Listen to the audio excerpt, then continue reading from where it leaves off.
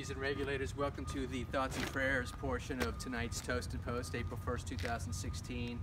We have a couple thoughts tonight. Luckily, most of the regulators and rookies are pretty healthy this week, so we don't have a lot to report other than Super Carrie's mom.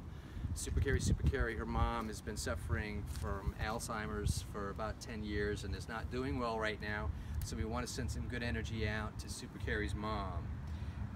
Fuchsia D, hope your Chihuahua is okay. I know any kind of surgery or work on a dog is tough, but I think your dog will be fine tomorrow.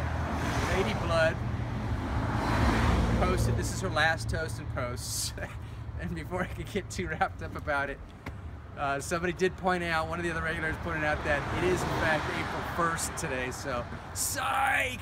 So the Lady Blood, our t-shirt designer, got me. Good one. And hopefully that's it for now. I'm going to go back and see if there are any more names to add to the list, any last minute names. But it's crazy out there.